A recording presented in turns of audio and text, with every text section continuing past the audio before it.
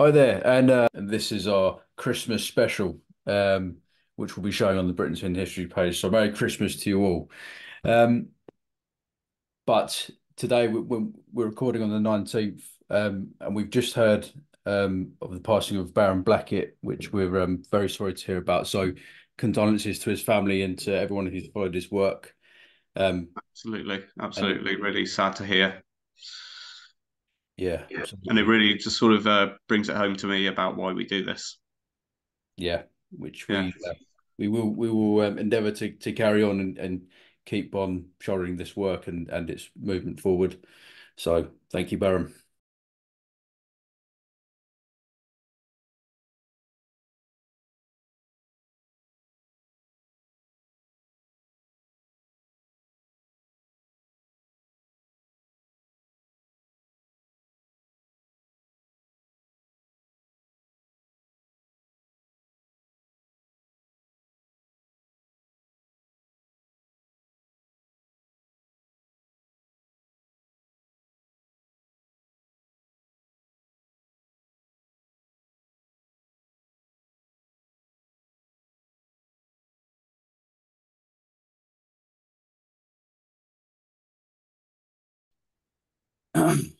Okay, so yeah, I went to London recently. Mm. Went to go and see Rob Shaw's talk at Watkins Books. Which I've seen Rob talk before. He's a great talker. He did a great job of presenting some of the themes in his book, which is here. You can buy this at Cumberglyphics, and I'll give a link to it in the description below. It's fantastic. I lent my copy to some bugger and he's still got it. Oh, you haven't got it back yet? I want Ah, it back. I want to read it again. yeah, yeah, absolutely. Recommend anyone reading it if he wants to see, how London plays a big part in the how our history has been suppressed and some of the very interesting architectural elements of London post the fire, um, the Great Fire of London, and how there was a great plan to rejig the architecture in a kind of very precisely meant way. And I'll let Rob explain that in his book, and I'll give a link to his Mm. page in there as well. Did you say that the talk was recorded? Yes, I did. Yeah, it's not up yet, I think. I haven't seen it go up. Well, we applying a bit of pressure here, are Yeah, maybe we are. we? It's Um, inadvertent. Don't sorry. yeah, yeah, yeah. Um, Yeah, I'd love to see that. Um, Absolutely, yeah. for those of us who couldn't make the journey so far. I'd never even heard of this London place beforehand. Big deal in the East, I've heard. Yeah, I've been to Bath once. but Yeah, yeah, I know. No, of course, I've been to London before. So yeah, I've been to Troyno sort of that. Or Caelud as well. oh, Caelid. Yeah, absolutely. Yeah, great. Yeah, yeah, which we'll go into. Yeah, great stuff. And yeah, so basically getting back on track. Whilst I was in London, I thought it was a great opportunity. I had a day off work, and I just took that chance to go around and see some of the key sites in London, um, which are been central to this, understanding London in this other way, in this hidden way, this British and Bardic way as well. Mm-hmm. Um, and there's a few things which I'll highlight, which we'll go into and discuss and pull those apart. But I also went to the British Museum as well, just to get, so I've got some footage of some British artifacts in there as well. Yeah, great. There isn't loads in the British Museum that's No, there British. isn't. But there is some stuff which Mm, I'll go into. All right, so let's kick it off. Yeah, New Troy, Caer Lud, mm, Londinium, and London in that order. This photo here, great stuff. The very very Welsh-looking dragon here. That's in the Temple Bar, which is very near where these statues were, and we'll go into that. Okay. ah, right, cool. So yeah, if you've been watching our channel, the Britain's Hidden History channel, you'll understand the kind of spirit in which we approach history, which is very much questioning what we're given as the basis of our, or is the basic kind of history we're given in school and in museums, etc.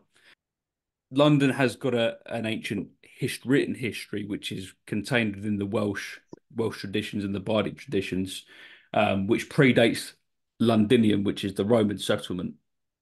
Um, we're seeing a lot of archaeological finds at the moment which allow us to challenge the current orthodoxy to do with Romans founding the city and being the first inhabitants there. Mm, There's this archaeological dig going on at the moment, which allows us to take the history of inhabited London way back to the 36th century BC, and there's lots of mm. Neolithic pottery there. I think there's sort of lots of different fragments there, and there's a couple of photos, and there's not loads of photos available, but there is an abundance of these pottery artifacts available. Um, and And this is Neolithic, is it? this is Neolithic, Hmm. and it's actually in the square mile as well. So Oh, right. So it's in London then. proper London, yeah. Yeah, it's in Londinium. London, yeah, exactly that. Yeah. And it's so there's no doubt that there's a there's human activity going on there for a very early time, and that immediately allows us to really reshift our what we think of how London was incepted as a place. Um, I was having a quick look at finds that have been coming out of the Thames recently.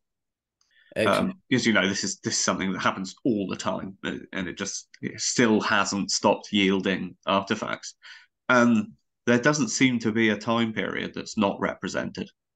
Yeah, You know, yeah. sometimes you get like amazing like bits of Mesolithic flint work or something like that, Wow. Neolithic stuff, and then obviously there's been really famous Iron Age finds as well.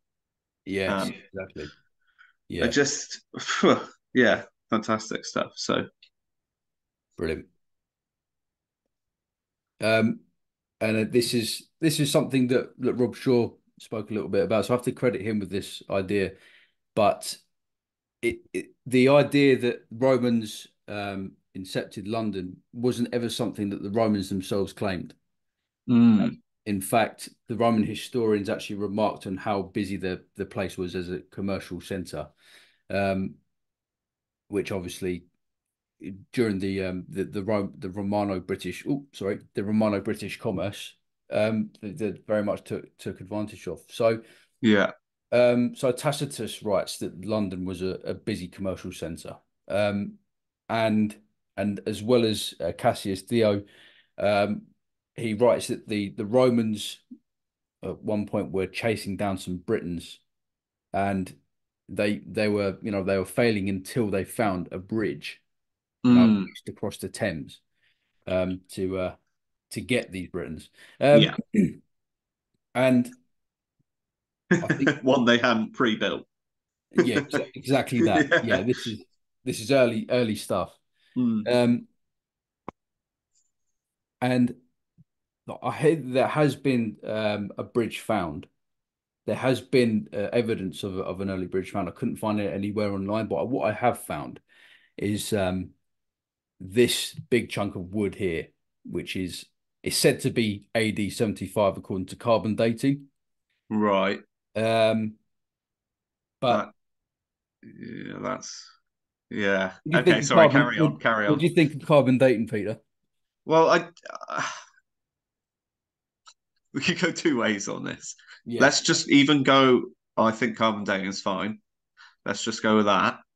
And does that date when the wood went into the water? Does that date when the wood was cut? Does that date when the wood was first grown? Like which part of the wood has been is it the outer rings that's been carbonated, which would give a more closer idea to when it was cut. But if you took it from the center, then it would be a younger date. So yeah, that it's just like, yeah, it's just you can't. it's really difficult when people just say, "Oh, this has been carbon dated." Is that you really like to know the process of Yeah, how they did it and where they took it from, and just hope. All you can do is hope that they did it in the best possible way. But yeah, unless you have it written in front of you, it's I just get find a bit yeah yeah. And that is exactly along the same lines that I think of this sort of thing, um, because what you can say is that in AD 75, that's a year when you can sort of benchmark to say the Romans were doing certain things in Britain, i.e., I think they were building Fishbourne Palace in 75 yeah. AD. So they've But gotten there to was already a lot of Roman stuff going on there long before the Claudian invasion as yeah, well, of Fishbourne as well. Like so, but yeah, carry on. Sorry, yeah, yeah, yeah. No worries. Yeah, no, yeah, it's great. I thought I'd bring this up because yeah, I can say you can say okay, AD 75. Okay, great. You don't know the methodology that goes behind that. no, It might have been 100 years before, it might have been 100 years after, but they've got to choose a date to put down which is commensurate with the narrative. yeah, yeah. Um, Nice round number as well. yeah, 75, isn't it? exactly that, exactly that. So, but what I'm saying is we've got textual content of wharves or bridges Yeah, which are pre-Roman, and we've got ancient evidence. We've got evidence of ancient wharves which are emerging, which could be pre-Roman. I saw somewhere that people say it's debated whether it was Roman or pre-Roman. So you see this kind of thing a lot, which is yeah, it could be Roman. yeah, It more than likely leans over to that Roman side quite a lot. yeah, I yeah, know that's not the best, piece of evidence, but it's something to think about with this sort of yeah. thing. I didn't even know this existed, so it's great to see anyway. So Cool, that's cool, cool. nice one. But going back to the trip that I had, I went to one of the actual artifacts which I went to go and see was the London or Brutus stone, as it's also been called. Is that one called the Brutus Stone too? Is it? Yeah, it was in the 19th century. It had there was a big noise about it being belonging to Brutus Oh, fair. Okay. by people, Interesting. but Yeah. it's but before that, I mean, yeah, as here at the bottom here, Shakespeare had a scene where Henry VII actually strikes this sword Oh, with stone. oh, really? It's in Shakespeare, is it? So it's in Shakespeare, so it's a lot older, probably the 19th century. Yeah, absolutely. That kind of idea. So, and obviously, what Shakespeare's done there is linked Henry VII in with that the Brutes of England history, which is to do with it's got the Arthurian thing in there, the Yeah, very of course. Arthurian Yeah. motif of striking the sword against the stone, Yeah. uh, which is associated with sovereignty and connection between kingship and the land. Yeah. Going back to I've got a video of it. I'll show you in a second. But yeah, this this was in Cannon Street, which was close to where it was found. I think it moved from somewhere else beforehand, but it was in a really not very nice housing for a long, long time. And this is its new Right. feature, which I'll show you in the video. Yeah. Uh, Okay. but the official consensus on this, bit similar to what I've just said with the wharf there, um, it's it's debated whether it's Roman or not. People say, It's not, is it? I've never actually heard that before. They're not saying it's Roman. Oh yeah, no. yeah, yeah, absolutely, I see. I'd heard it. It was like either like Bronze Age or late Neolithic.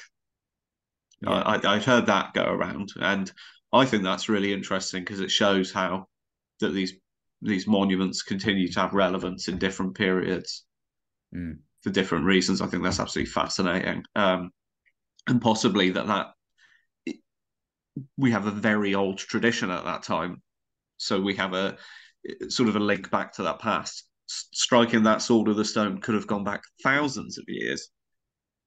Just yeah, don't know how well those main histories are maintained, but that's a really old written yeah, reference that monument was still being used and had relevance in that time period, which is really cool. But yeah, Yeah, I'd not heard it was Roman, but I'm yeah. not surprised to be honest. No, no, this we see it all the time, don't we? Are we Uh, going to tick the last box on the bingo card?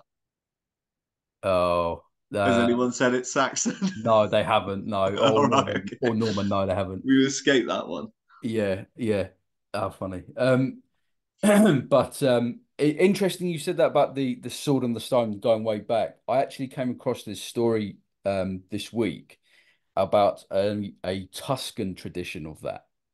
Oh, really? Yeah, which I Oh, sorry, didn't prepare for this to mention this. I was going to mention this later, but I'll throw it up on the screen for you all to see anyway. But there's an ancient Tuscan story which does the same thing with the sword and the stone. And Tuscan, as we know, is um, mm, modern day Etruria, where the through the migrations to Britain, that's where the Britons said they came from via Troy, via Etruria. yeah, Um, cool. cool. Uh, That sounds great. Brilliant. So narratives which have been associated with this stone, as I mentioned earlier, William Shakespeare, uh, Mm, but it was in the 19th century where this idea of it becoming, or this idea of it being belonging to Brutus was big. Um, you know, or it was that was when it was coalescing as a myth or as a mm, legend. But so Blake mentions it as being a druidic ritual stone, and an Anglican priest, Richard Williams Morgan, um, also cites what he says is an ancient proverb which states that so long as the stone of Brutus is safe, so long will London flourish. And thought that was worth mentioning. yeah, yeah. Cool. So but yeah, here's a little video of the new fascia of the Brutus stone, which I've got in my new GoPro camera in Yeah, nice. Cannon Street. Is, is the building a bank? Yeah, Awesome. Yeah, yeah. Oh, wow, look at that. but it's a limestone. Am I right in saying the suggestion was it got buried up to a certain point and then they just knocked the top off and that's the top and the rest is possibly buried? Oh, I didn't know. Not Yeah, heard. literally just from the build up of human midden, you know, Yes, yeah, it got and like the building, you know, everyone's building on cellars of old buildings and things like that and going up. The level goes up. Apparently, the level went up to a certain point, and then it was causing like traffic accidents or something like that. right, So they just knocked the bit off that was above the surface, and that's what right, remained, and that's what it is. But I don't know how if that's an assumption or yeah. That'd be good to look into. you That's see pretty. me well researched as always, Adam.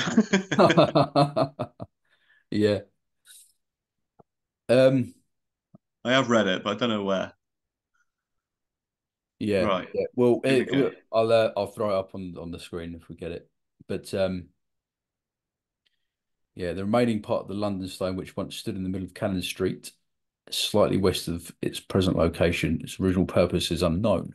Although it may be Roman, and related to Roman buildings that lay to the south, it was already called the London Stone in the 12th century and became an important city landmark.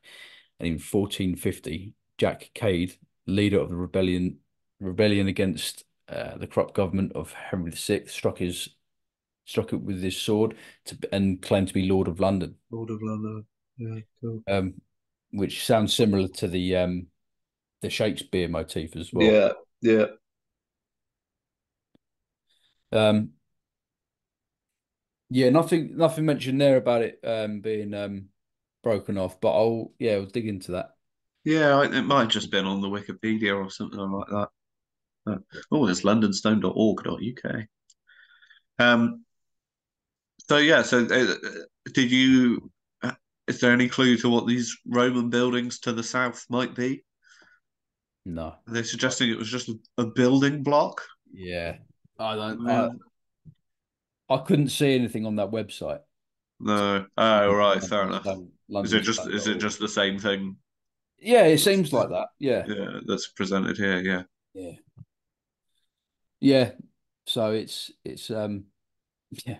I mean, if you've got a settlement in a inhabited area, it's going to be amongst Roman buildings if it's pre-Roman. Yeah, yeah, absolutely. You know what I mean? So It's not going to move out just for the Roman period, is it? no, no. Move back in after, Yeah, yeah, exactly that.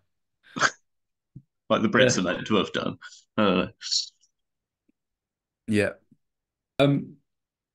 But yeah, no. This is actually the thing I went to go see first because I had to see it first. And this cheers Peter for sending me that's the all right. that. It was something that Ross did ages ago, and it was one of the things that really stuck in my mind, like as a place, and I'd love to see it myself. Yeah, I'm glad absolutely. you went and got some good video and some nice photos as well. Yeah, absolutely. I mean, these weren't easy to find. And I'll post up the address of where they are. Um, Mm, I found them in a Orthodox church, in St Dunstan. So it's this thing. I have to mention this quickly. yeah. In my site visits, I'm starting to see a lot of the relics of the British epos being preserved or kept by the Orthodox Church. Um, like in Interesting. like in Colchester, the cult of um, St Helena of the Cross, it's like the only reference you get in Colchester to St Helena of the Cross is in the church, the Greek Orthodox Church there, and they've got a big cult for it there. Um, Wow. Seems to be the only reference to it. Mm, Whilst when I visited Colchester, not even in so in Colchester Castle, there's a great museum there. They've got lots of sort of Roman stuff, yeah, yeah. usual kind of thing, but no reference to St Helena of the Cross or anything like that. But in the Greek Orthodox Church, they're making a big show about it. Fascinating. And What it, do you sorry, know? Why do you think this is, Adam? I think this is because where we've had the culture of um, Roman Christianity in Britain for such a long time, you had, I think, a vested interest in keeping that British ethos suppressed, or did a great job to keep these sorts of narratives um, outside of conversation. Um, we've had a long tradition of that. Before we had the Reformation, before we had the move to Protestantism, we had a Mm, long period of history where British Christianity and any notions associated with it were seen as, I guess, heretical or something not worth talking about. We've illustrated before on this channel how those narratives, because they're so closely associated with legitimation to rule in this country and also to claim very orthodox and ancient Christian heritage, um, they have been a real threat to the Roman Catholic Church.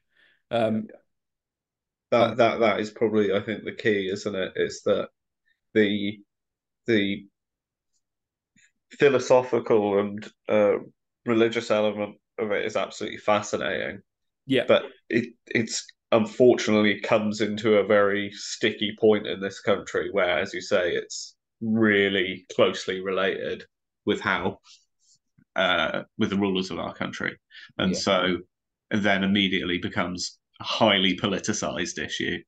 And yes, what seems unnecessary as religious dogma is actually because it's propaganda, it's political propaganda, yeah, um, and they're just so just it's just unfortunate really in this country. It's become such a contentious issue for the yeah, most powerful people on the islands for thousands of years. yeah, absolutely. Um, yes, I mean, I'm thinking along the lines now that the period in which you had Edward the First, who basically cornered, the northwest of Wales into a war that they didn't Yeah, want to be in with Llewellyn Ap Griffith. I yeah, think a lot of that was simultaneous or contemporary to the Holy Inquisitions in Europe with the Roman Catholic Church, with the Cathars and the Waldensians, who yeah, are essentially the remaining kind of Gnostic Christians in Europe. Uh, yeah. so there is, I think, in the 13th century, a real drive from the church to become quite aggressive towards um, Non-conformists. yeah, So no, yeah, exactly that, and everything. And on that note, I think when we look at Gnostics now, what I'm quite dubious of is the way that information about Gnostics is presented now, because they are presented through what we know about them, and what we know about them is written before the finding of the Dead Sea Scrolls and Nag Hammadi. yeah, yeah. Before that, the only information we had on them were written by the Catholic priests who had to write propaganda about them, who wrote certain things about their theology, which was maybe incorrect, maybe there to essentially ward you off becoming one. You know, um, that's another topic though. Yeah, absolutely. Not not Fascinating. not to Let's get stray. back to Lud. Yeah, absolutely. Yeah. So anyway, back to Lud. So his statue with his two sons, Androgeus and Tenvantius, are situated in the vestry porch of this church, which I'll give the address to, so you go and see it for yourself. Um, and Lud, according to Geoffrey of Monmouth, um, is the founding king of London, um, and London is essentially his fortress. So Lud, um, the where we get the name Ludgate essentially has been attributed to King Lud. Um, Mhm. and Ludgate, interestingly, is the highest point in central London. Oh, really? Yeah, which I found out yesterday. Um, but the, Ideal place for a little hill fort, then. that's where I'm going with that. Yeah, yeah, absolutely. I'm glad you said that. Yeah, Um, so awesome. I didn't yeah, know that. I really didn't know that. when you're doing this kind of stuff, I know we've spoken about this before many times, you get all these kind of synchronicities where you're watching TV or you're reading a book or you're just listening to the radio, whatever it is, but you get information come at you which is seemingly unconnected. But then Yeah. it's anyway, I was just watching a TV show yesterday and they're talking about how Ludgate was highest point. Oh, nice. That's great. Excellent. If he's going to have a Brilliant. seat, of sovereignty anywhere, it's going to be at the highest point there, isn't it? Yeah. Um, And it fits the pattern of Roman town building. It makes sense that there would be a local fortress there. I mean, yeah. that's why they placed them in places they were doing. And the Thames didn't just like magically become a good trading river when the Romans turned up. It already was. Like it is what it is. So Yeah.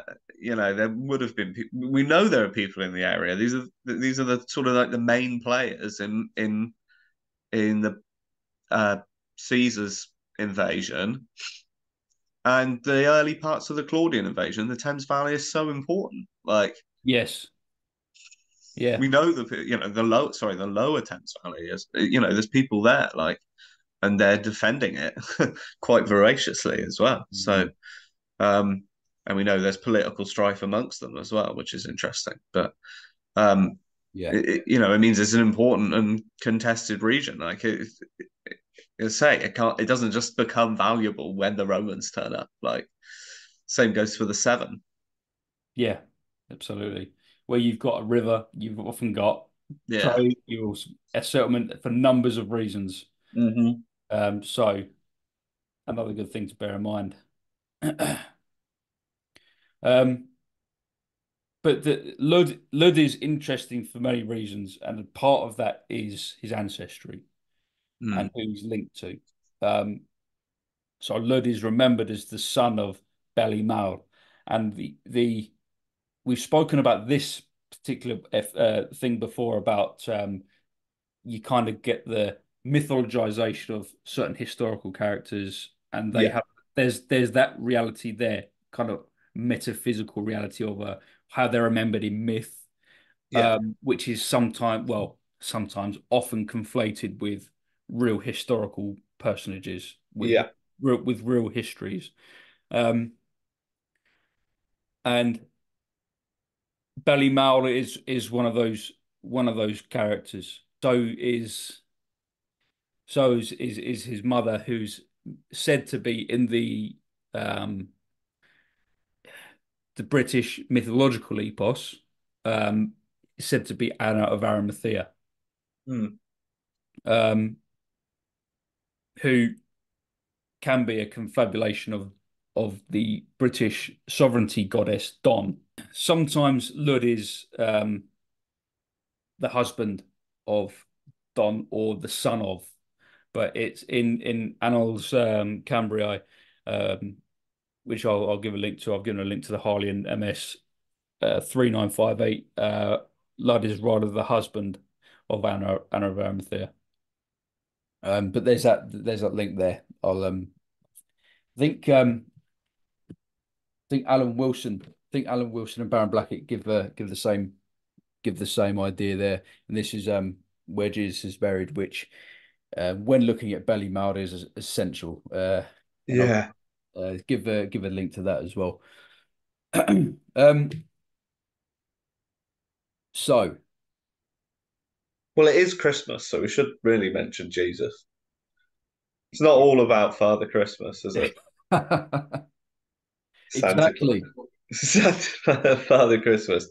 Father Christmas, the mushroom shaman, as I thoroughly believe he is. Oh yeah, the Amanita muscaria Yeah, guy. Yeah, absolutely. Flying reindeer, But yeah. also, I was thinking it's very much like a Fey character, isn't he? Like, knows if you're good or bad and, comes into your Mm. house, leaves things for you, but you've still got to leave more gifts out for him. It's very much like Mm. Fey folk and pixies and things like that.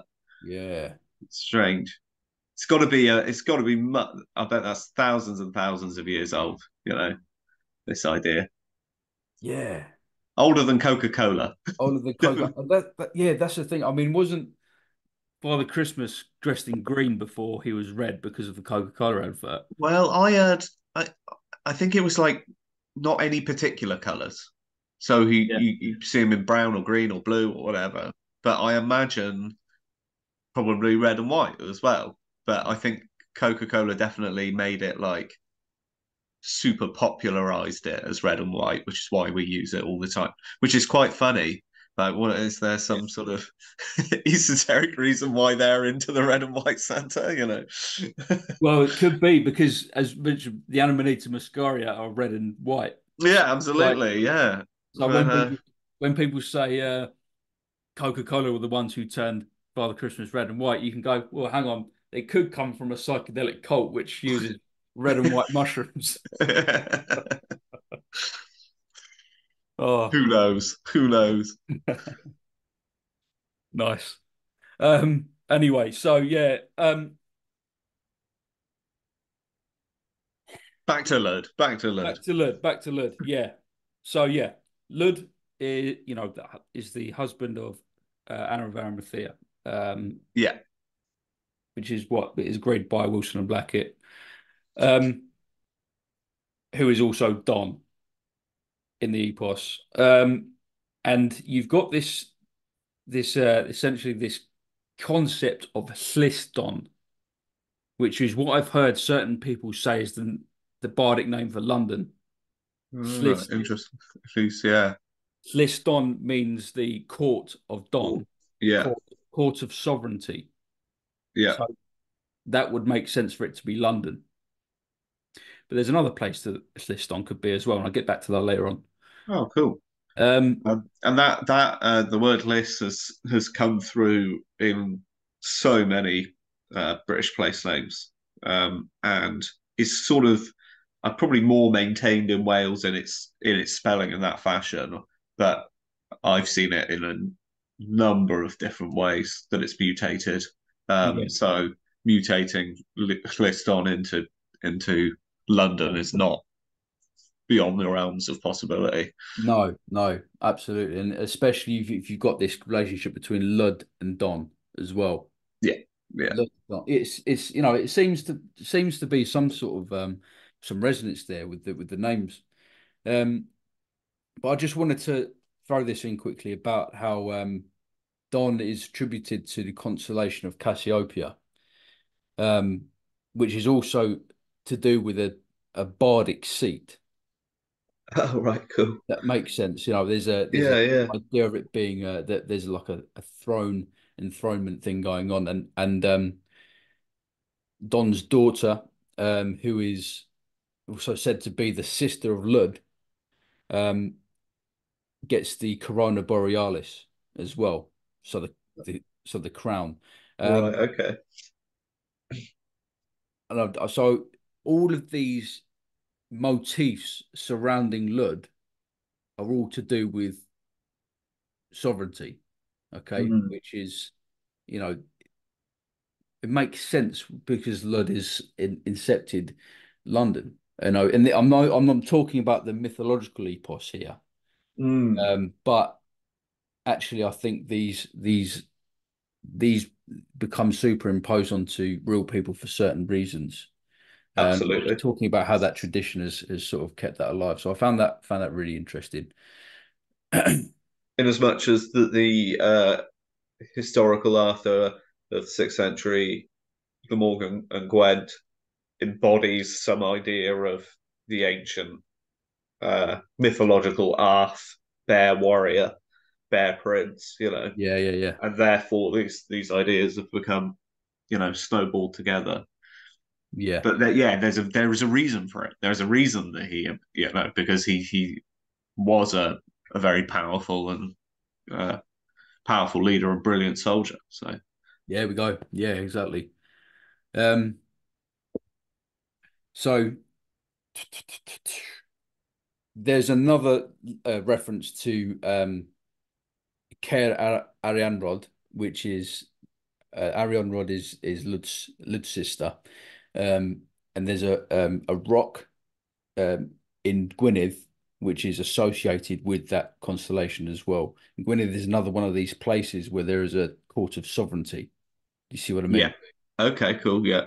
So I thought I'd just add that in there, and there's a link to the website where I got that as well. Um, right. So before I move on with Lud, Oh and yeah, I'd love to see this. Lud and Belly, here's a video took again of them in the vestry porch. And there's no, as you can see, there's no label as to say who they are or anything like that. So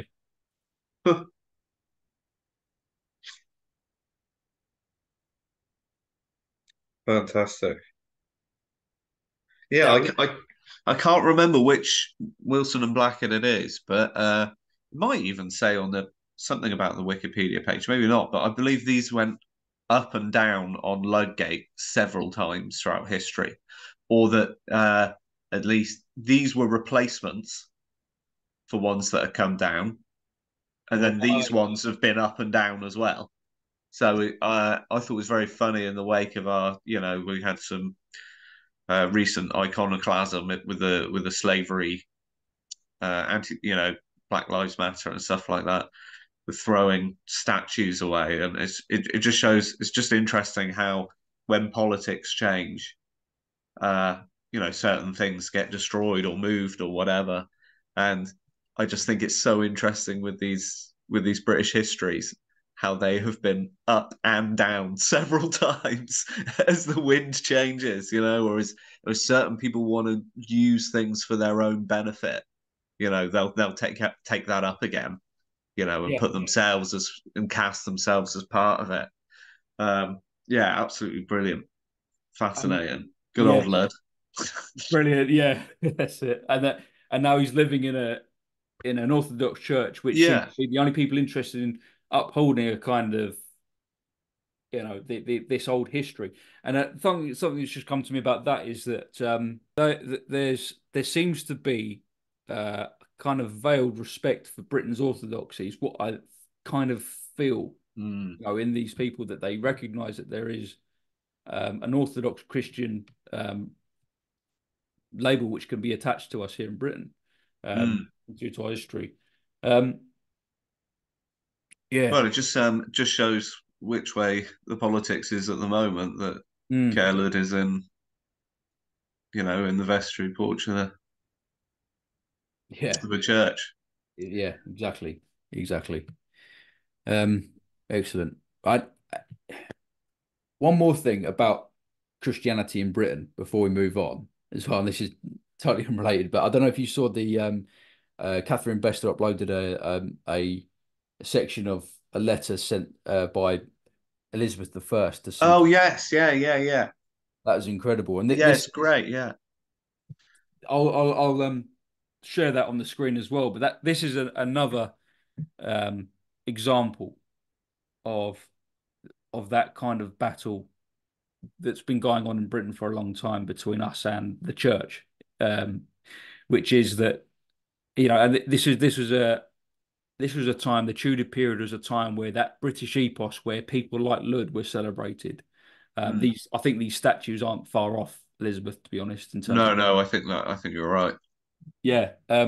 Elizabeth is talking about how we've been kind of led astray by the church in certain times, Mm, and there's or that we're being led by what was it, a wolf or some kind of prey animal mm. instead of a careful shepherd, and that she actually made a reference to the flock of Christ as well when referencing the British people.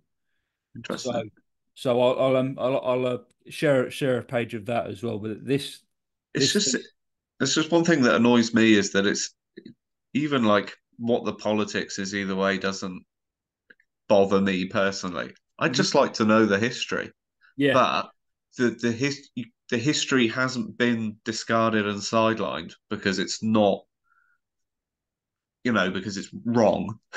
yes, It's because of political reasons that it's been put to one side. And then once you understand that, you can then get so much more of a richer idea of our history when you embrace it and you look at the whole thing holistically. You can see there's way more going on, and it's so much more interesting. And that's the big deal for me. I just want to know the history. excellent, excellent, Shove yeah, your politics. yeah,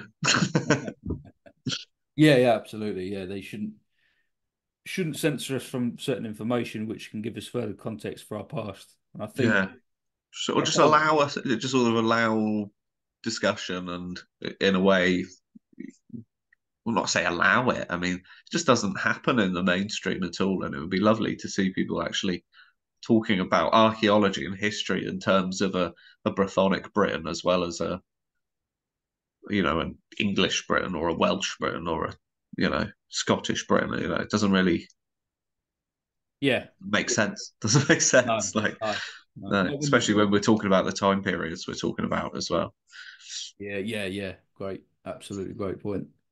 Um, so that actually leads us on quite nicely to a discussion about Belly, because he's often presented as belonging solely to Gwynedd, which is Mm, but this is something which is held in the mythological epos, right. and actually because so many Welsh kings claim descent from Belly, I'm sure you're going to see, you know, instances where he's going to be confined to a certain area over another, Yeah. basically. But Yeah.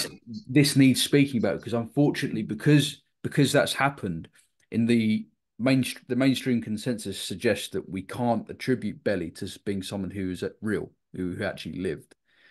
Other scholars um, argue differently, um, and I'll go into that. But the link has been made also traditionally between Beli Mawr and Cymbelin or Cynnebeline. Yeah. Um, and I think what I read something earlier.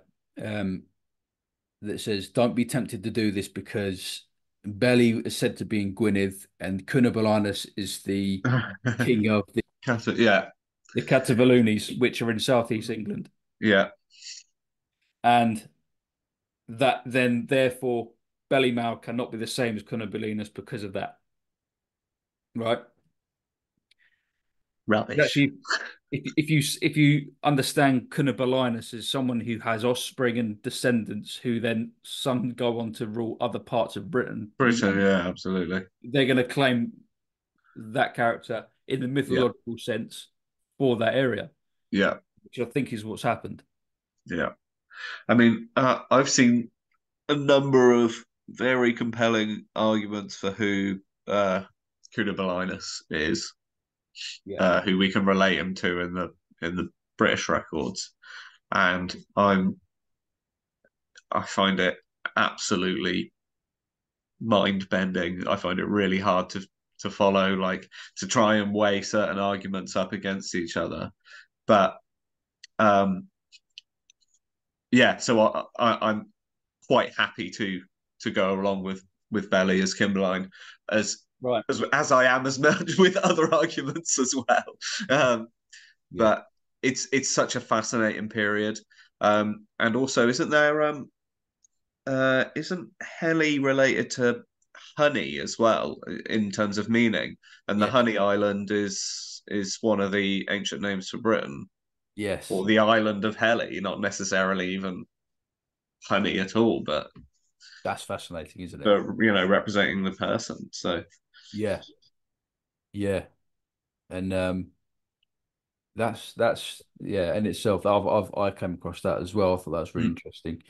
And we see we got Heli is the reference in Luke 3:25 for the grandfather of Jesus. yeah, So that's which is again that's in this book here, which goes into all of this stuff. mm, Highly recommend it. yeah. This is where you get the link to the kings of the Tyrrhenian Sea as well, isn't it? Yeah, Yeah, yeah, and that absolutely. crops up so many times. That phrase has cropped up. Yeah, Yeah, absolutely. Um, yeah, and Heli by Jeffrey is given as Belly. Belly, yeah, yeah, So cool. That's our link. Um, and obviously, in the the kind of conversation of comparative mythology, going back to the mythological Belly again. mm, Belly that Belly Maud is equated with Apollo, who's a sun god, yeah. who essentially was celebrated by the Romans. The Romans were very into sun gods and sun worship, which I think is why that image of Jesus becomes superimposed onto the those images by the church at that point to celebrate a sun god, basically, and switch them over. Um, Origin, yeah, like I said, Beltane, yeah, Beltane, and yeah, the origin of Beltane as well, which yes, and as Peter's mentioned, Bellimau is seen as Jesus, the Jesus who came to Britain, um, or at least um, a son of Jesus or a descendant of Jesus or relation of Jesus. yeah. Yeah, cool. What was there was another one I was going to add. Did Wilson and Blackett also uh, do they translate belly as like the tumult, Yes, yeah, the the great. great tumult, and Yeah, it's part of their point that where they're trying to point out the Romanization or Latinization of some of the British names as sort of kind of draw you away from what the actual meaning of the names is, because then it shows that they're actually a title and not a name or an yeah, epithet or something like that, something similar. excellent. Well, Yeah, that's the argument made anyway. I think it's really interesting. And another thing is there's another Belly as well, isn't there? Brother of Bran, yeah, or Brennius, and it's Belly and Bran who are Geoffrey of Monmouth sacked Rome. Um, it's something I've been think it just keeps on popping into my mind because that brand is interesting because it's another one of those occurrences where I don't think the Roman records and the and Geoffrey of Monmouth actually disagree with each other. Yeah. So they say he's a king in Gaul. Geoffrey says he's a king in Britain and Gaul. Hmm. And then they Okay. both say Yeah. they sacked, he's not exclusively a Gallic king. But yeah, his brother, Yeah. who continued to rule in Britain after they had a falling out, and Bran Brennius ruled in Gaul, was another belly, and could very well have been on the same line, and that's why this name crops up again and again. This is something that seems to happen a lot in genealogies. Is well, and kings do it all the time. So kings and queens do it all the time, taking on names of a name can be very powerful. So Yeah. yeah, Absolutely. Absolutely. Yeah. We see that in the Welsh genealogies quite a lot, don't we? yeah, Yeah. absolutely. Yeah. And the Romans were fond of it too. Yes. Yeah. Absolutely. Absolutely. Mm. Cool. So yeah, Historic Britain mentions belly as a reference to Cunobelinus, right? Nice. Um, which is why I think Belly Mao, because he's presented as the king of Lud. Sorry, Yeah. the father of Lud. Um, that's why it fits in for me for being in the southeast of England, the Yeah. Catalonia on that Thames there, on the north side of the Thames there. Um, yeah, and as I've mentioned earlier, that element, because the thing about Belly being confined to Gwynedd in the myth means that we can't attribute him to Cunobelinus. Mm. But for me, it seems that the timelines fit in, um, and they're around the same time. They're around the same. Yeah. So that for me, I'm at the moment happy to say that Cunobelinus is Ballymal. Um, but yeah, so on my trip as well, I went to see the Mithraeum, Nice. which is it was round the corner from the stone, literally. Oh right, great. Well, yeah. And there's an interesting link with Christmas Day here for Mithras, and the clue is around this border here, which the 12 zodiacs, and I'll go into that a little bit in a second. But yeah, Mithras in the center of the zodiacs. Mm. He's another solar god. He's Yeah. a solar deity used by. It was very popular um, with the Romans until um, 383, which is interesting because Oh yes. that's the year that Magnus Maximus invades Europe with Yeah. the continent with his son Androgathius, and you might have seen, I think, possibly desecration of lots of Mithraic cults there, possibly Mm. because that's And when it died out. That was when the last Pope of Mithras, or the last Papa of Mithras, resigned and said that was it.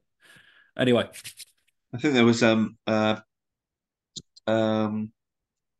Magnus Maximus also persecuted some Christians he didn't like as well in Spain, certain okay, writers. So he was obviously hot on a certain religious viewpoint that was not either Mithraic or this type of right, Christianity.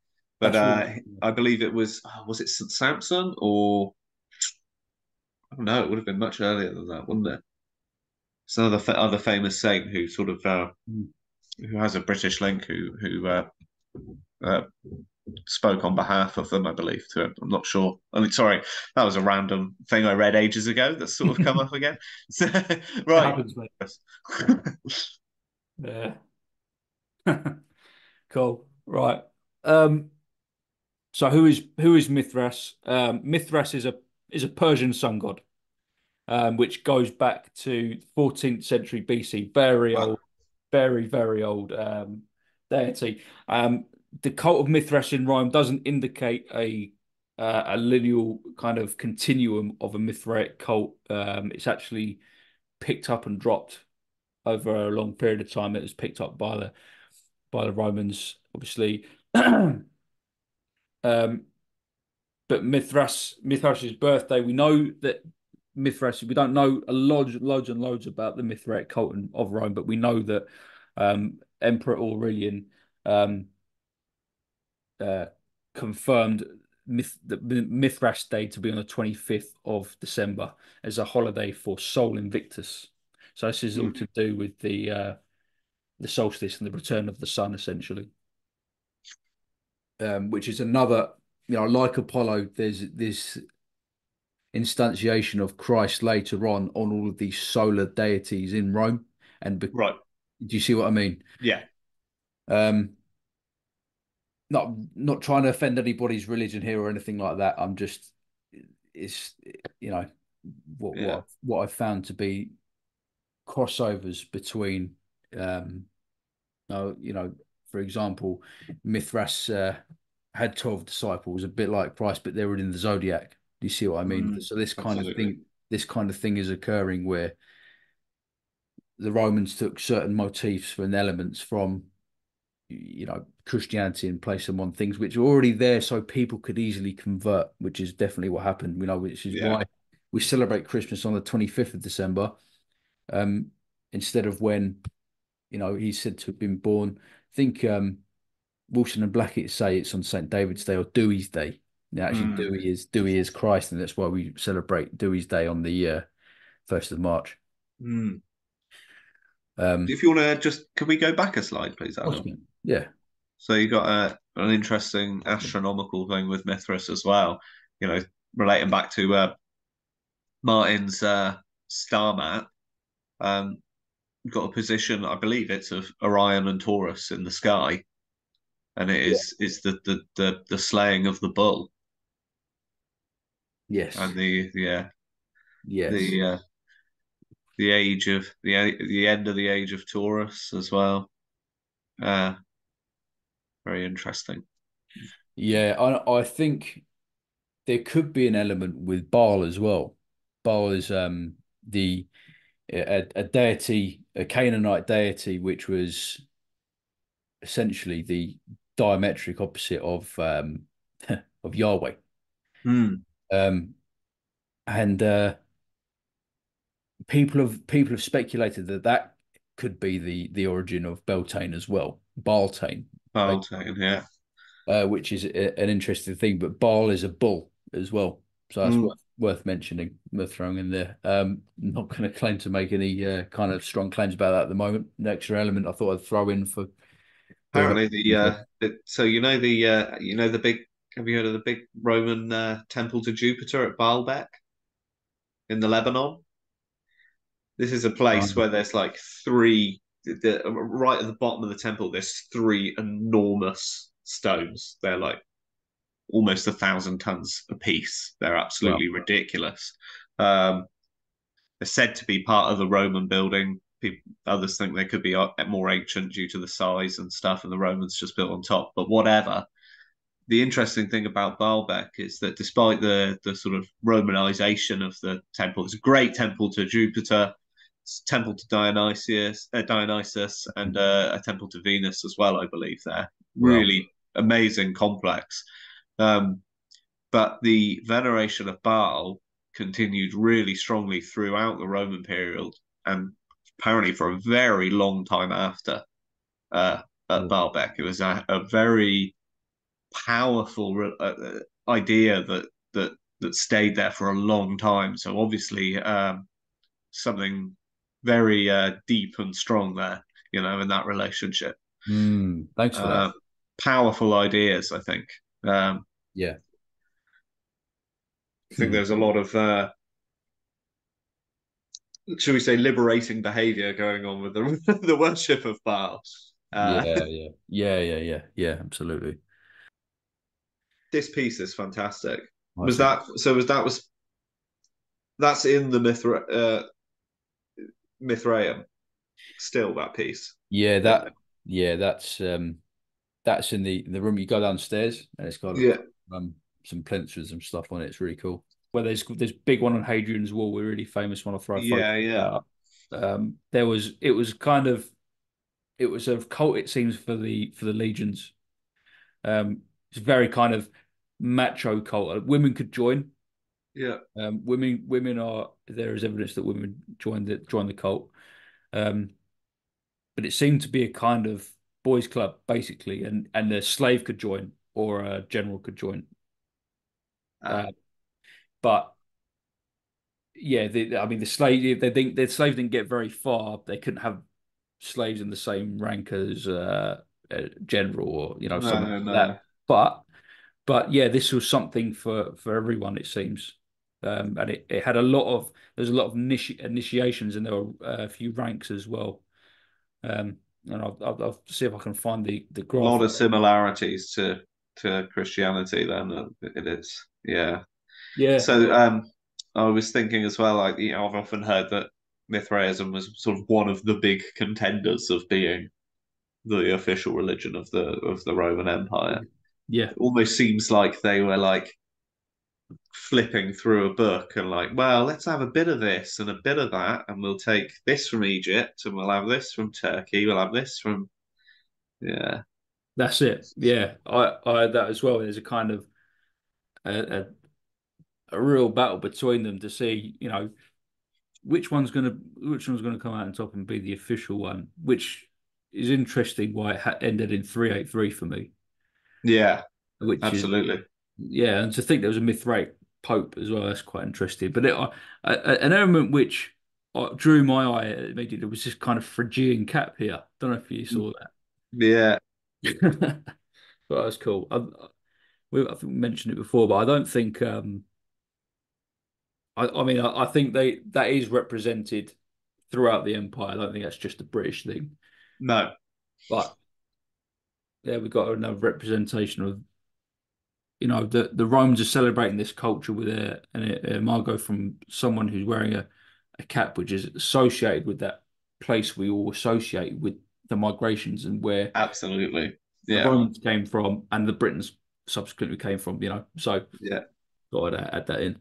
and is a sign of liberty and freedom as well as the way it's used. It's very Is interesting. it? Yeah, It's funny. It looks like a Liberty cap, isn't it? yeah. Well, so slaves would freed slaves in the empire would don a Phrygian cap. Uh, so yeah, it's all Oh, interlinked. cool, cool, cool. Yeah, it's very interesting. Excellent. Nice one. Right.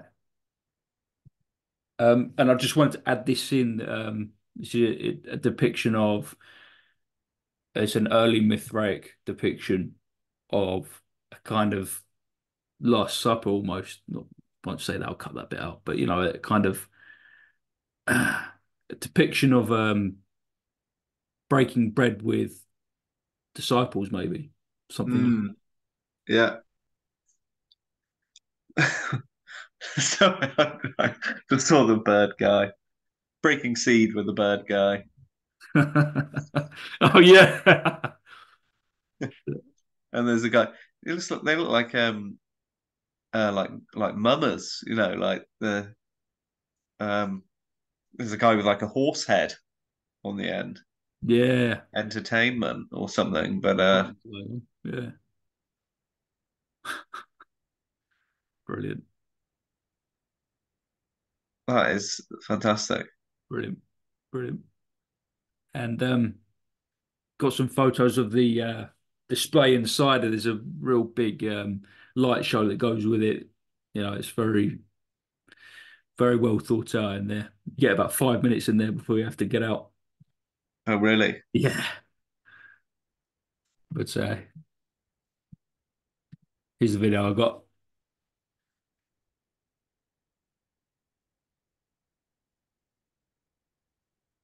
So you were in a cellar at this point, is that right? Yeah, exactly. Would this have been an underground feature for them at the time, or was Certainly, this? ground level?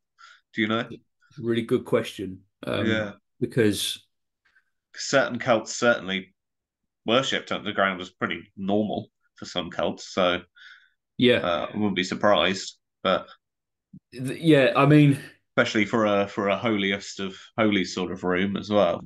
yeah, absolutely.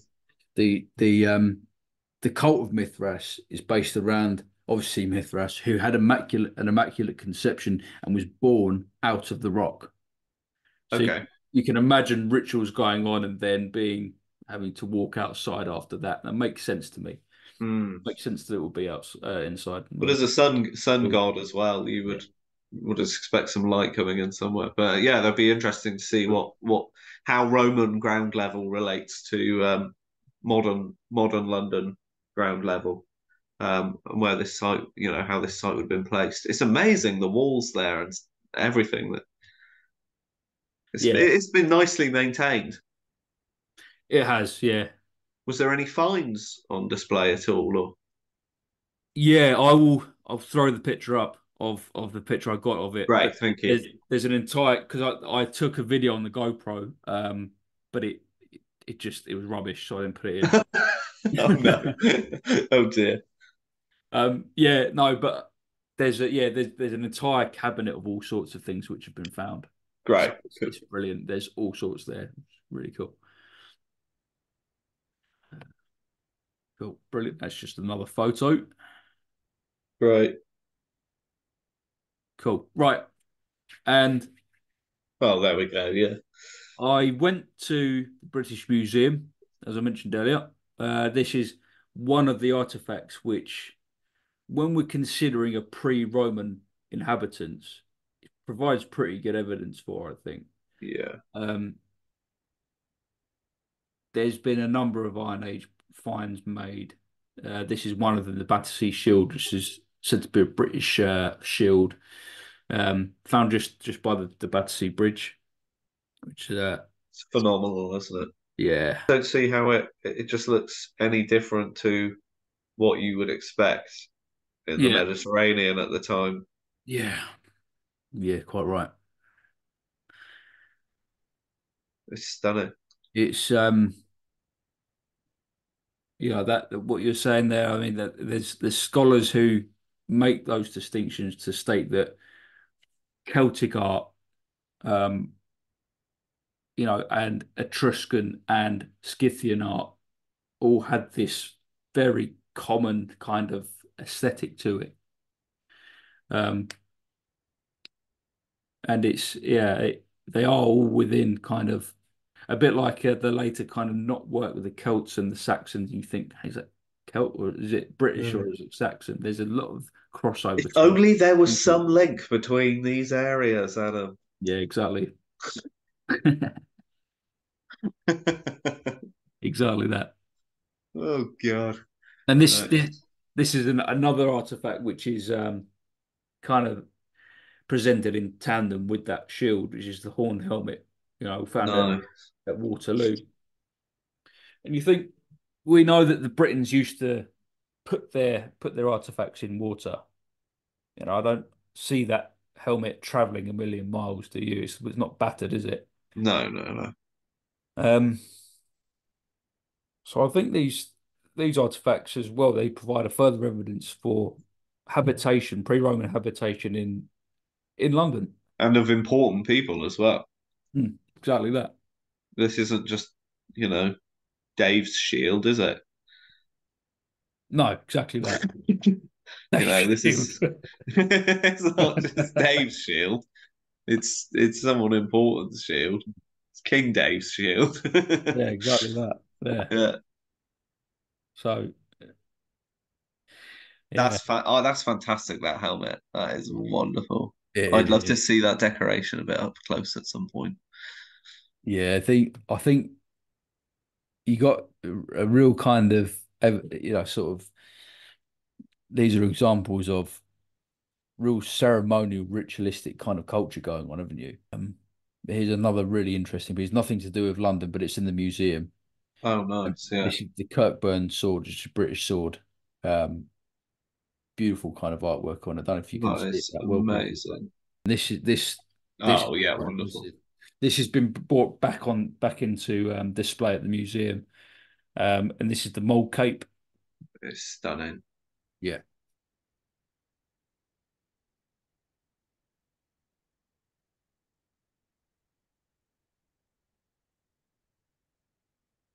Just well, yeah, and this is even think this is even pre-Albine. This is like tail end of the Beaker people. If the dating's right, that is. I don't know. yeah, I don't even know how you come up with that date. It must be from pottery found near it or something like yeah, that. yeah. This piece is absolutely stunning. It's just amazing. Mm. It is, isn't it? To think that was found here, that artwork and that kind of detail and the way it looks, it's like, where would you say that was from if you knew that wasn't found in Wales, Peter? Um, Say Africa or the Middle East. Yeah, yeah, yeah. That's what I had in mind as well. Yeah, It's like, North Africa, Middle East. mm, yeah, But do you think, this is the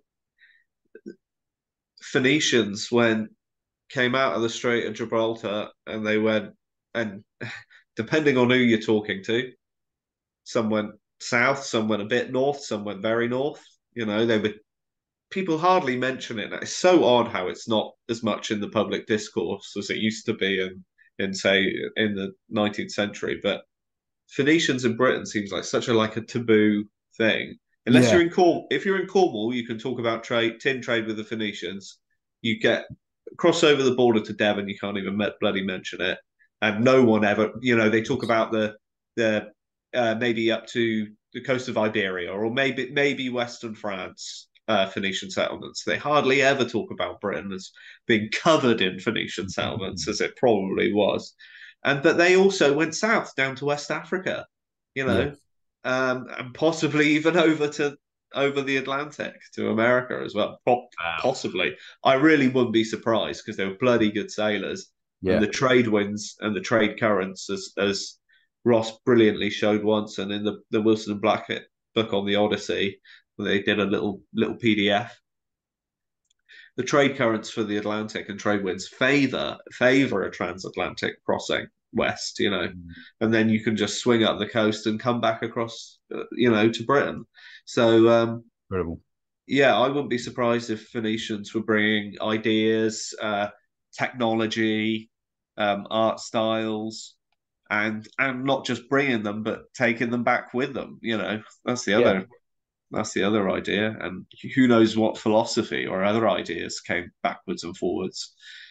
Uh, Brilliant. and that is a relationship that's stayed with the west of Britain right through, to the Middle East, right through to the early medieval period. Yeah. That Absolutely. metal trade really drove incredible links between those parts of the world for Yes. for thousands of years. Like it didn't stop. It never stopped. Right. No, it never stopped. And there's there's there's plenty of corroborating evidence for that. Oh yeah, loads of it. Loads of it. Yeah, it's just incredible. And it's funny how that idea of Phoenicians in Britain has been reduced to just Yeah, a it's just sort of like not really talked about. It's not, you don't get thrown out if you talk about it, but it's just not in the public discourse at all. yeah, that's it. When Yeah, you talk about those periods, it just doesn't come up anymore. Whereas if you read, antiquarian 19th century books, they talk about it quite openly and yeah, willingly, and the books are full of evidence, yeah. both historical and archaeological as well. Yes, yeah. There's that stele in Israel, isn't there? Which is from tin from Cornwall or Oh Devon. yeah, yeah. The ingots were found. Yeah, Ingot. absolutely, from the Yeah, West Country. Yeah, absolutely. And they found more ingots off the coast of Devon, which were obviously going somewhere. yeah, So yeah, yeah, great. Oh wow. yeah. These are great. Um, Another example of very skilled craftsmanship of a culture that use solid gold as well Yeah, uh, to for their talks. yeah. Which, just beautiful, you know. This is another show of how British culture stayed between the Iron Age and the late medieval period as well, because there's Mm. evidence that talks were worn as a sign of kingship in the Iron Age through the Roman period, and still used them in the early medieval period. That's fascinating. Yeah, I didn't know that bit. That's great. Fantastic. they are stunning. Look at them. Yeah, yeah, they Just are. the array of designs. Some of the fineness of the weave of the metal, and some of them is Yeah, absolutely.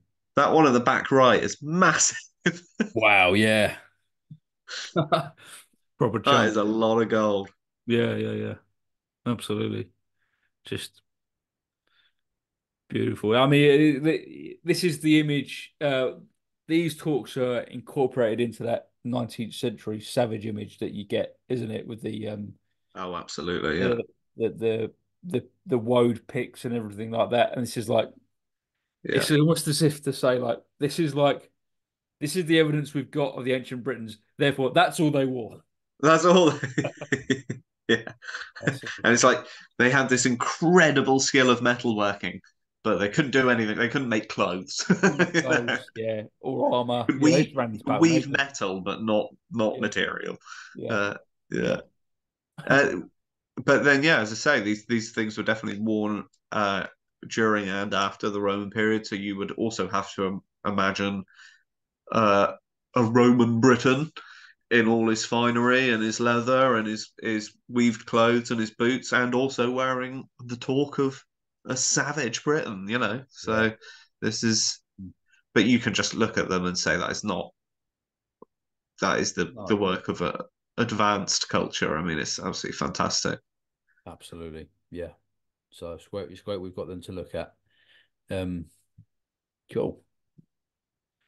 And this, yeah, said to be an Anglo-Saxon sword. Okay, That's but our bingo card, Adam. yeah, exactly. We knew we'd get there in the end, didn't we?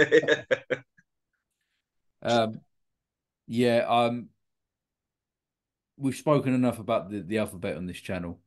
Yeah, Um, this is a clear example of those Mediterranean alphabets, or those alphabets which are linked with the Mediterranean and also Northern Europe as well, which seem to have a link. Um, Said to be Saxon probably because of the runes, yeah, basically, in that the Britons didn't have the same kind of letters, which we've shown they did. yeah. Um, And I've no doubt there is some sort of ancestral link between Colburn and Firthark. yeah, I think. I thought, yeah, they're too similar not to be, aren't they? It's like the DNA is the same. Yeah, Yeah. absolutely. But it's a really cool artifact. Really cool. Um,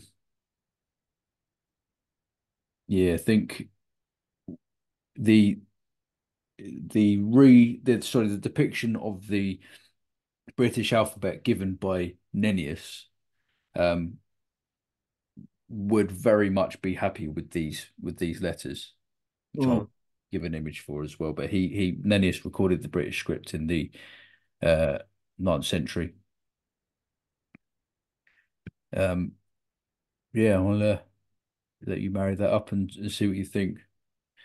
But yeah, we've got this stone as this stone cross, which Mm. is also said to be Saxon. They say it's for a Cuthbert, pray for Cuthbert, but the actual name on there is Kinnibalth. CYN does not sound Saxon to me. It sounds very, very British. Yeah, and it's found in Lancaster as well, which is some I just find it. I find it strange, to be honest. I find it strange in both Britain and with the Saxons about when they chose to use what sort of alphabets. And especially, we can't just say that Latin goes hand in hand with Christianity because there's obviously Christian monuments with different alphabets on, non-Latin alphabets on. Um, Great point. Great point. it's yeah, it is an odd period and an odd amazing mix of things going on, isn't there? Yeah, absolutely that. Yeah. So where was this cross? Oh, Lancaster, sorry, Lancaster. Lancaster, yeah. So it's on that western part of the island.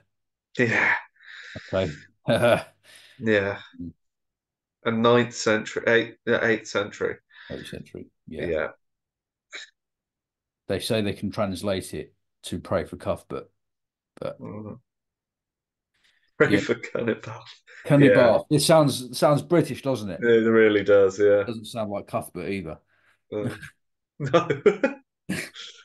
That would be another example of that alphabet that the Britons were using as Yeah, well in the western part of the island. yeah. Cool. Um, so moving away from the museum, there's not an awful lot of British stuff in there. So as I mentioned, I didn't want to go into too much about loads of stuff. I didn't spend too much time. I just wanted to see the British stuff. I've Yeah. been there plenty of times. Highly recommend going there, um, just for an absolute day trip of world culture. It's an absolutely brilliant place to go. Um, but these aren't places I visited on my trip. I just wanted to add them in. All Um, right, cool. Yeah. just wanted to add them in for a bit of a effect because we were talking earlier about this bardic way to view London, um, which is this system of remembering certain places and there's stories which are linked in with them, which help us understand this, the certain areas. Um, and in the bardic tradition, the Tower of London is remembered as Bryn Gwyn, which is the White Hill, basically. Um, and a cool fact about this place is that this is meant to have been. This is said as where King Bran's head is buried. Yeah. You know, as you said before, Bran is remembered as a real historical personage, who's also got their kind of mythological counterpart with them. And there's Yeah. Bran is kind of Bran turns into the deity of crows, basically, Yeah. and crows are remembered in the kind of the Welsh ethos as being associated with bloodline and essentially royal bloodline. And if you look on the early Tudor crests, they use three crows as their Interesting. yeah, and crows. I think the reason for this is that crows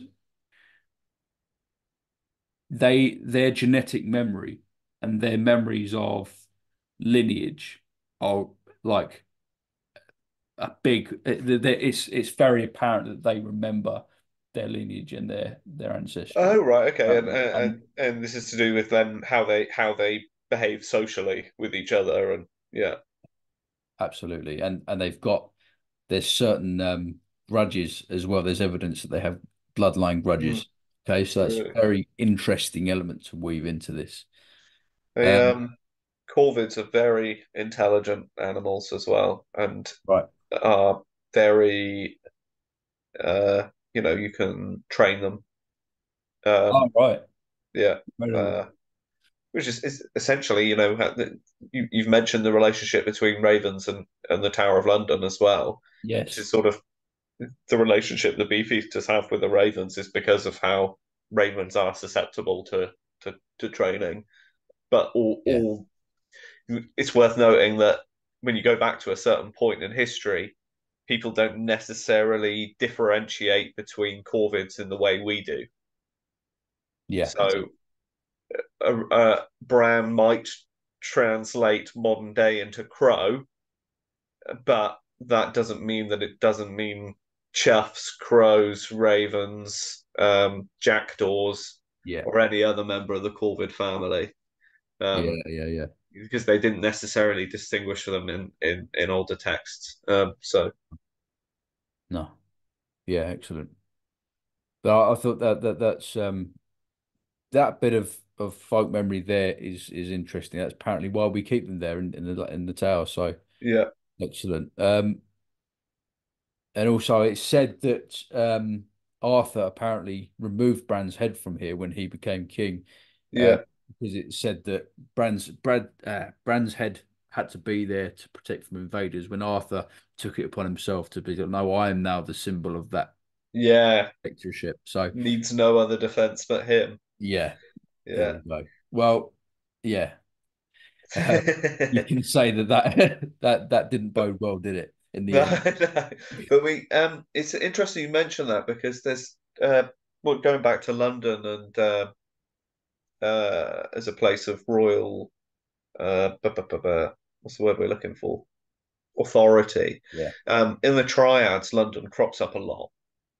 yeah, It does, as a very important place, as a seat of power, and as a place where, like, there's a suggestion. I'm sure, and I can't remember what it was I was reading, but a suggestion that that you have to go to London.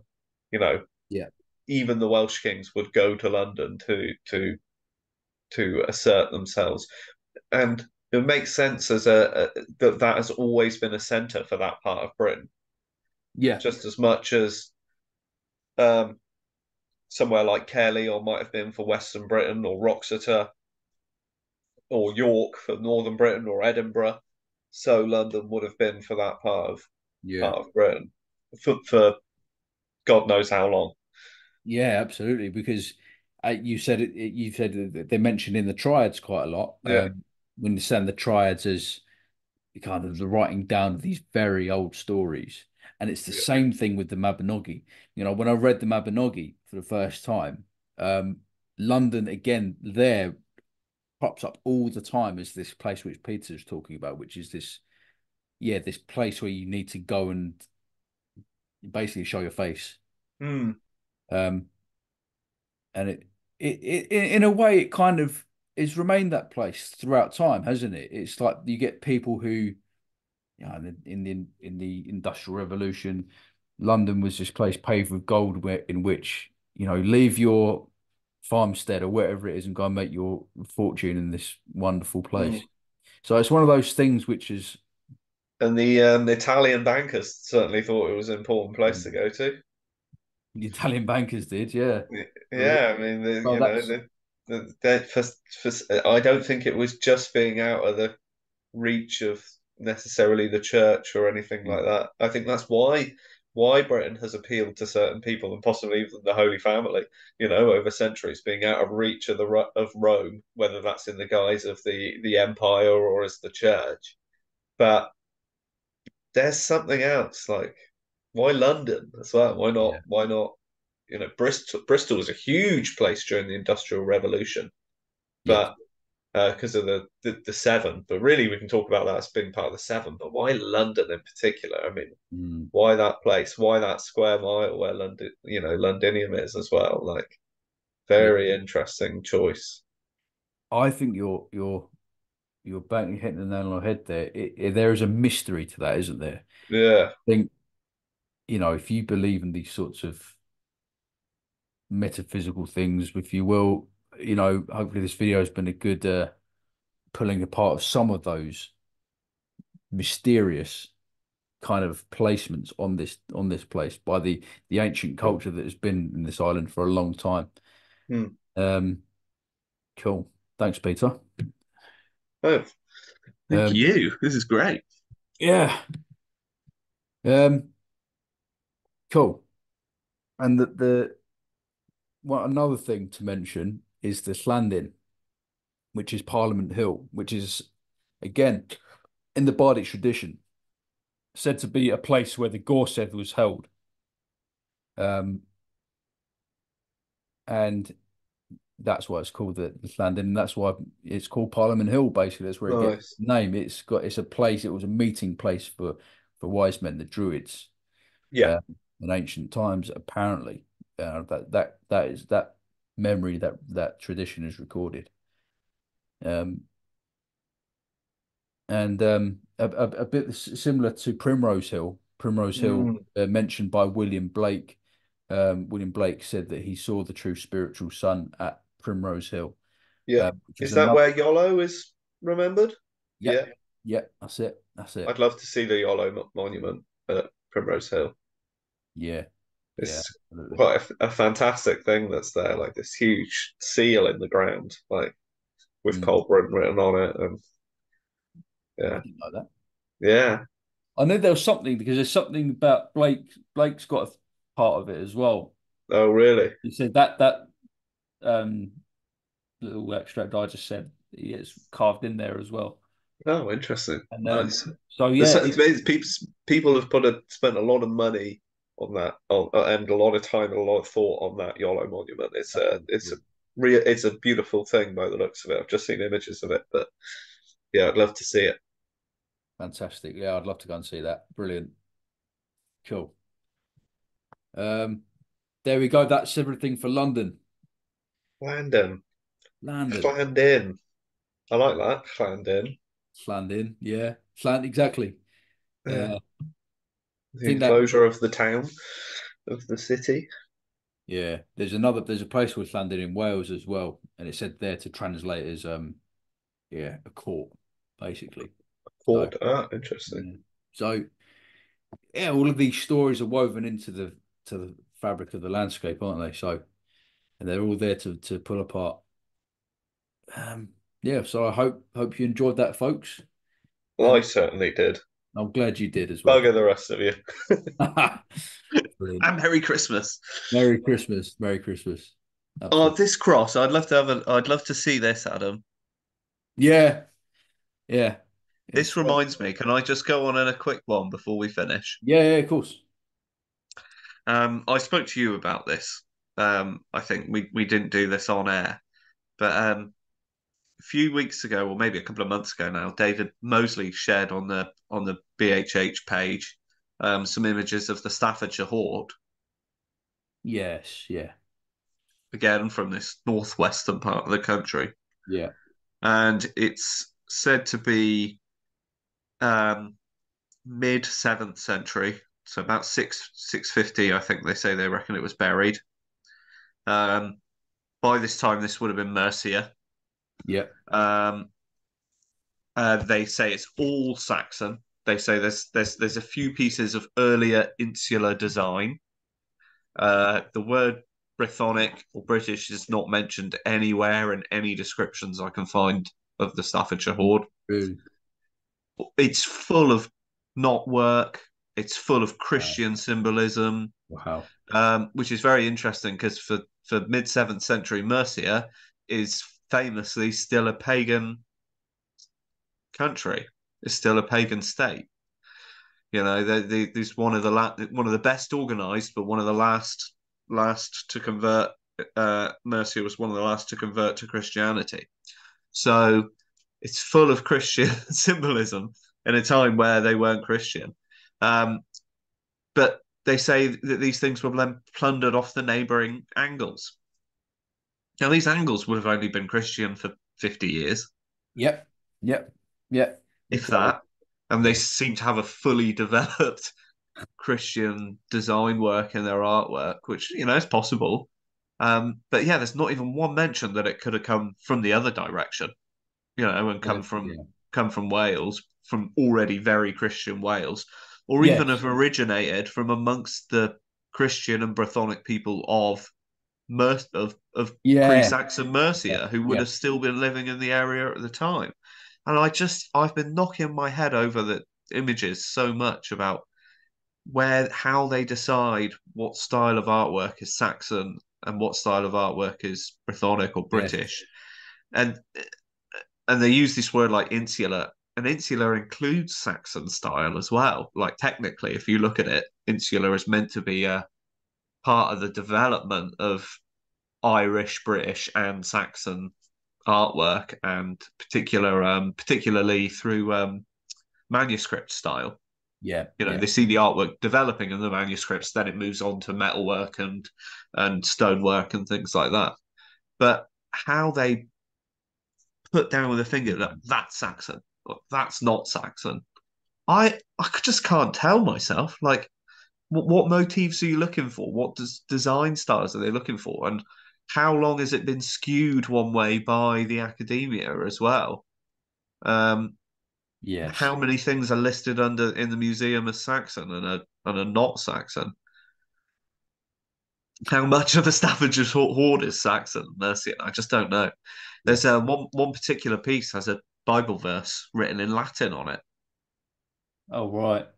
That's yeah, that's like devout Christians, Yeah, and and also the that's been analysed by Okasha, and Okasha has done a loads of Brythonic. This is someone who should really know the difference. And yeah, I've read the thing, and it's saying, oh well, this is very typical of Saxon lettering, and I'm looking at it thinking, yeah, but that's typical of Brythonic inscriptions that we've spent ages looking on it as well. The letter styles, uh, using of dots to separate words as well, things like that.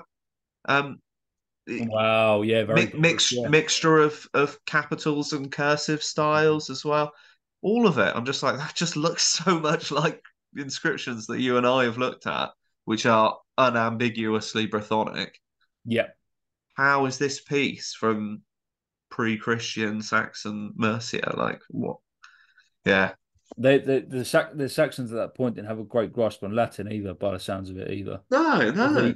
The obviously the Christianity being a new venture for a lot of Saxons in that period as well. So Especially for for a metal worker as well. We're not just yeah, talking about a monk learning Latin and writing it. This for it to then get to the level of metal worker as well is that shows a development of artistic style which takes yeah, time. time, funding, Yeah, industry for it to be there and support for it to be there, all of those things which you're not going to get in 50 years. You might get in, you might, yeah, but it's all very tight, isn't it? And there's yeah, but more reasonable explanations. It seems like the Britons would have been doing that for a long time before that. yeah, The Britons were known as were known as having very good Latin, probably the best in Europe. mm. Interesting. which is why the insular style was so successful. You Yes. know, and Yeah. and basically took over learning in Western Europe at that period. Yeah. I think Yeah. the existing copy of Tacitus, as they believed, was copied from something written in Insular. Wow. Yeah, Insular script. Wow. Right. But Okay. yeah, so that's something to finish on. On that bombshell, I hope you've enjoyed this show, and I hope you've had a Merry Christmas. Absolutely. We'll Yeah. hopefully be back in the new year with a bang, Absolutely. with possibly Thornborough Henges Part 3. Yep. Hopefully, Thornborough Henges Part 3 will have maybe even Southeast Wales Zodiac revelations for you as well. Um, and hopefully, I'd like to get some people on from um, Britain's hidden history to have a little chat with me and Adam. A few interviews would be really nice to uh, get the group together again, and hopefully to meet up with some other content producers, um, and see if we can do some stuff together and just sort of widen out the conversation further. I think Yeah. is our aim for the next year, isn't it, Adam? Yeah. Yeah. Absolutely. We aim to do that. Cast the net out essentially. Bring this to as many people as possible and open the conversation up to people who are interested in adjacent topics, and as well as bringing the conversation as much as we can back to these guys, Yeah, Wilson and Blackett, who, you know, today is very it, poignant. poignant. It reminds us that we need to honor their lives and honor their work.